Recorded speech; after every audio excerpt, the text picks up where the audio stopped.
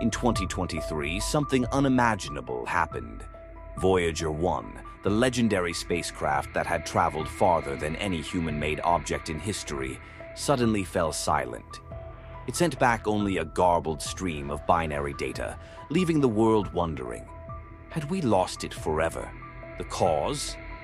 A catastrophic memory failure in Voyager 1's flight data system. If the issue couldn't be fixed, communication would be lost permanently.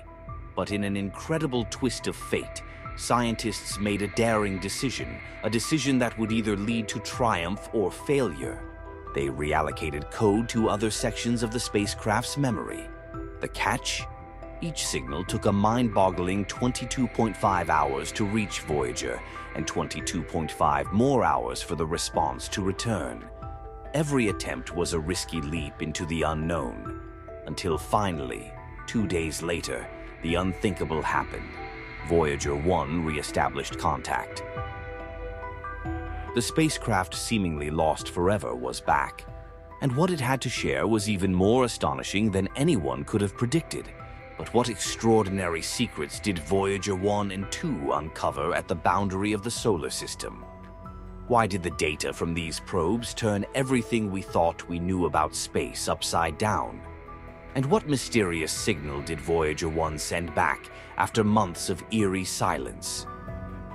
It all began in the late 1970s, during a once-in-a-lifetime planetary alignment, an event that only happens once every 175 years.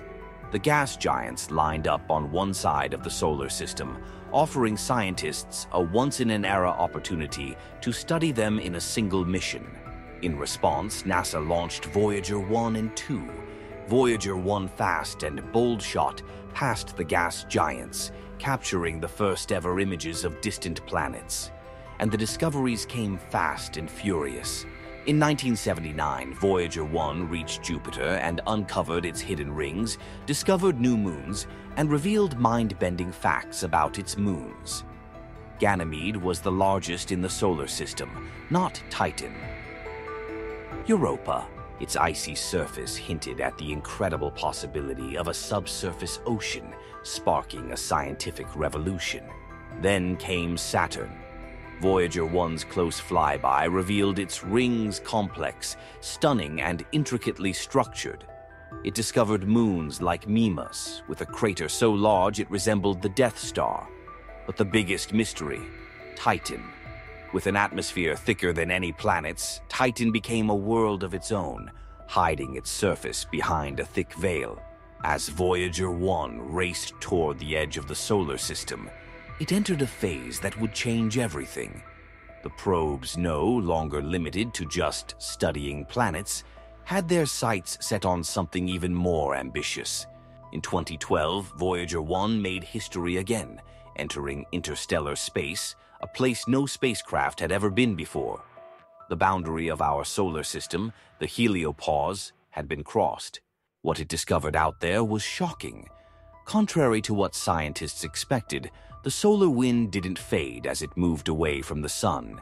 Instead, it hit a sharp boundary, the heliopause, where the influence of the sun abruptly ends and interstellar space begins. But what was more mind-blowing was what happened next. The solar wind didn't just stop, it changed direction, creating a physical boundary between two very different environments. Beyond the solar system, Voyager encountered denser, colder interstellar plasma, and the two forms of plasma interacted in ways that defied our understanding. Even more mysterious, the temperature and density of the solar wind near the heliopause were 10 times lower than predicted. Where did that energy go? The answer remains a puzzle that continues to baffle experts. But that wasn't all. Shock waves from the sun were found to be traveling beyond the heliopause, creating disturbances similar to those caused by supernovae. The sun's reach extended far beyond what we ever imagined. Thanks for watching.